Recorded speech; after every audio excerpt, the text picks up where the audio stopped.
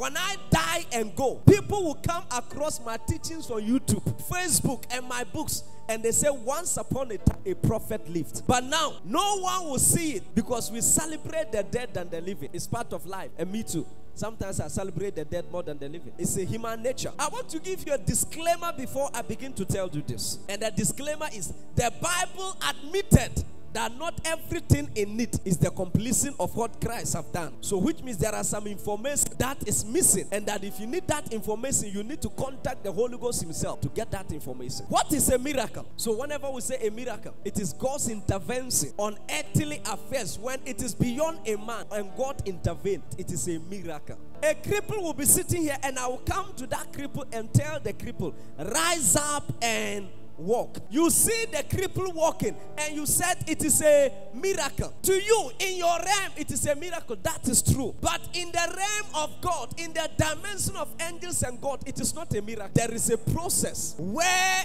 the legs of the cripple was removed from a factory, exported from heaven to earth. As a matter of fact, angels came down and fixed the legs, and then the person began to walk. So to them, what you consider a miracle, they actually consider it labor. They labored it. So what is a miracle in your dimension is not a miracle in the dimension of God, because he actually have to do something for that to happen. You call it a miracle because you did not do anything. To him, he has labored. So sometimes even in the realm of God, if he speaks, he's laboring. So a man labor by working, God labor by speaking. So God can speak, and all of a sudden, whatever the Lord is saying, he's laboring. So when the Bible says, and God rested on the seventh day, what did you do? And you are resting. And the Lord said, and the Lord said, and the Lord said, and the Lord said, and the Lord said, and the Lord said. So he has to rest for saying and saying and saying and keep saying. So saying means he was laboring. If something else have contributed to your creation, that thing would have become another God apart from God himself. So nothing was contributed to your creation.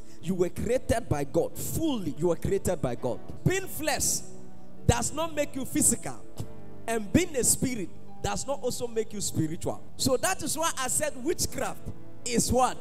Physical. The demons you are dealing with, some of them are not spiritual. They are so carnal. They can't even discern if this man of God will come after him or not. That is why they try anything. They don't know what is hot and what is warm. Anything they try, it is when they try it, it burns them. They discover that no, we were not supposed to try it. So if they could have discerned the level of your spirituality, if they have the ability to discern the level of your spirituality, which means they will not even come close to you, because they know this one is spiritual and this one is not spiritual. But because they can't discern the level of your spirituality,